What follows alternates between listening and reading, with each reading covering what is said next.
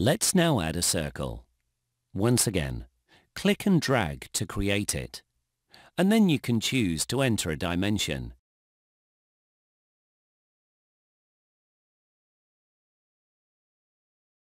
If we add another circle, you will see that the software will indicate when the two circles are the same diameter, allowing you to choose that size.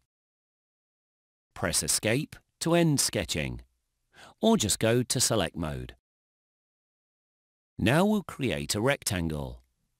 Notice how a guideline is offered to allow you to create a square if you wish.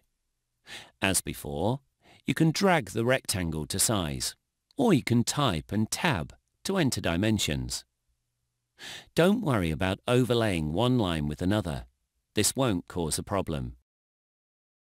If we now add a similar rectangle on the other side of the sketch, you will see that the software indicates when the two shapes are the same height.